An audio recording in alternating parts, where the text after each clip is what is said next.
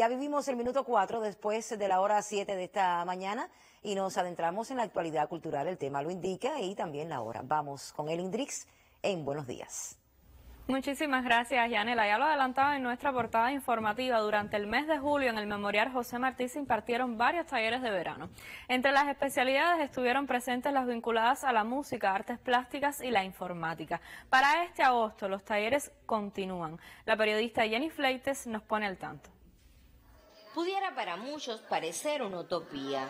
Ellos tienen entre 5 y 12 años de edad y este verano disfrutan la aventura de crear videojuegos.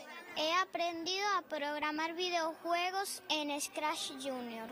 Hemos dibujado muchas cosas lindas como frutas, camaroncitos. He aprendido también a compartir y a programar, a pintar los personajes. Buscan la manera de que los niños utilicen la tecnología de otra manera, que no sea simplemente ver videos que le puedan tal vez afectar, y sí de una manera más inteligente y de mejor calidad. Quienes asisten al taller de videojuegos que se imparte en el Memorial José Martí adquieren nociones elementales sobre el lenguaje de programación informática. Trabajan con la aplicación Scratch Junior. Esta es una aplicación que se está llevando, que con el perfeccionamiento del Sistema Nacional de Educación se llevó hacia las escuelas para darlo como parte de los programas.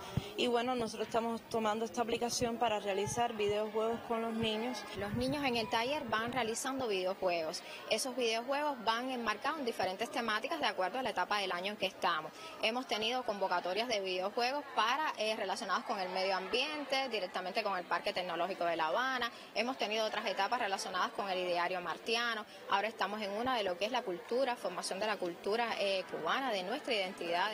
Mientras unos crean su primer videojuegos, otros asisten al taller de pintura. He aprendido a darle fondo al dibujo, claroscuro, tonalidades. Dibujar de otra forma el cielo, por ejemplo, poner sombra y muchas otras cosas. Lo trabajamos con palabras técnicas como es diseño, los colores primarios, secundarios, complementarios, se lo demostramos, la palabra técnica como formato, la perspectiva lineal y del color. En el Memorial José Martí, durante el verano, también se multiplica la programación cultural para todos los públicos. La propuesta es acercarse al disfrute de las artes desde la obra martiana. Geo Viñales y Jenny Fleites, Canal Cubano de Noticias. La vanguardia artística joven del país realiza múltiples talleres en este modo verano donde participan sus miembros y las comunidades. Iniciativas que abrazan todas las manifestaciones artísticas desde las casas del joven creador y otros espacios. Este verano, la Asociación Hermanos Saiz realiza diversos talleres enfocados en potenciar en los jóvenes, miembros o no de la organización, habilidades relacionadas con manifestaciones artísticas y medios de comunicación. En la sede nacional tiene lugar, desde inicios del mes de julio, un taller de industria musical conducido por la musicóloga Greta Garlobo. Primero que quiero decir es por qué estos talleres, por qué talleres de industria musical. Es que hay una necesidad por parte del gran volumen de artistas, de creadores, de músicos en Cuba, que a veces no tienen las nociones de cómo desarrollar su carrera en un ecosistema tan complejo como puede ser la industria musical.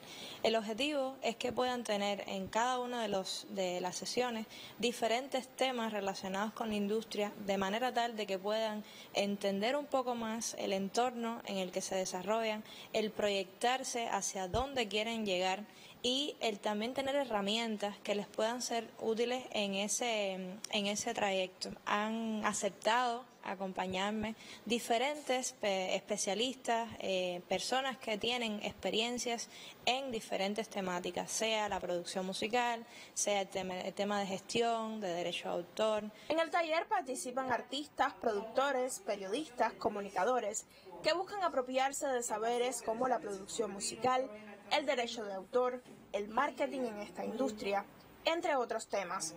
Al unísono, en diversas provincias del país, se realizan talleres de actuación, fotografía, de creación de títeres, literatura, de la décima.